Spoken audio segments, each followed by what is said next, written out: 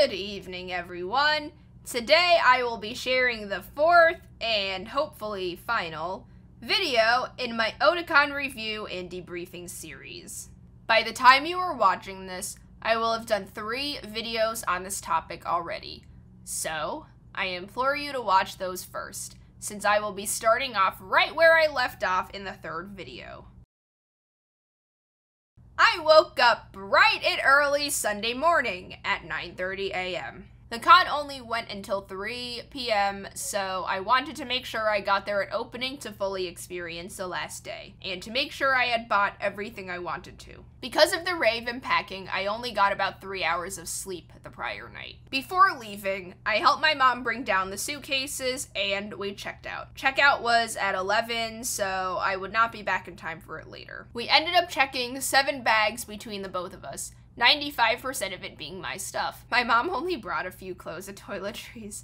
Everything else is mine. I got to the convention center around 10:30 a.m. Guess what? Another line! This time, the line was for those who had badges and wristbands. Since it was Sunday, most attendees had both already. I also cut far in front of the line, simply because of how unorganized it was. There were no signs or anything to point us into the right direction. I hopped onto the line, and someone in front of me informed me that the line started all the way back there and wrapped around the building. Almost as bad as the line to get badges was on Friday and Saturday. I was already online, so I decided to just stay where I was. There were also others who came from the same direction as me who did the same thing. It was terrible. This has got to be the worst organized line to get into a con I have ever seen. Because I cut the line, it only took me 15 minutes to get in.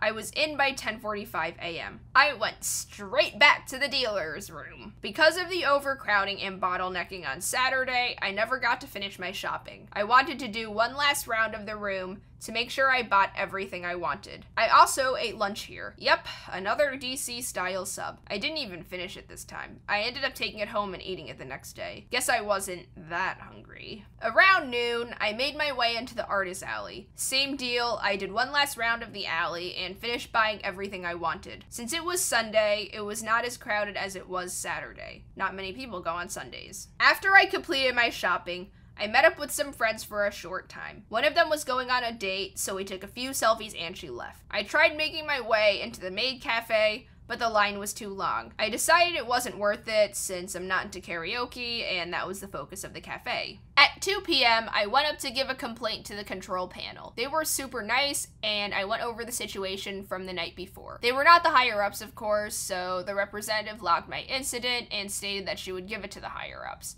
Unfortunately, because of my train, I was unable to attend the con feedback panel at 4. But I left my contact with them. If they want to discuss anything mentioned in this review, my inbox is open. This only took 30 minutes. So at 2:30 p.m., I met up with another friend. We took some photos and headed out since the con was practically over at this point. She stayed since she also had some feedback to give them. Her train wasn't until later that night. I was back to my hotel by 3. My mom was waiting in the lobby. I squished my new purchases into my bags and we proceeded to head home. This has nothing to do with the con, but the escalators at the station were not working. One of the security guards had us going on a goose chase to find a working escalator. We finally found one, but after 10 minutes of running around with suitcases. We also tried getting help from a lady in the station, but she was too lazy to get off her butt and help us. She was playing with her hair and everything. She wasn't doing her job at all. Yeah, I'm not really that impressed with the people of DC.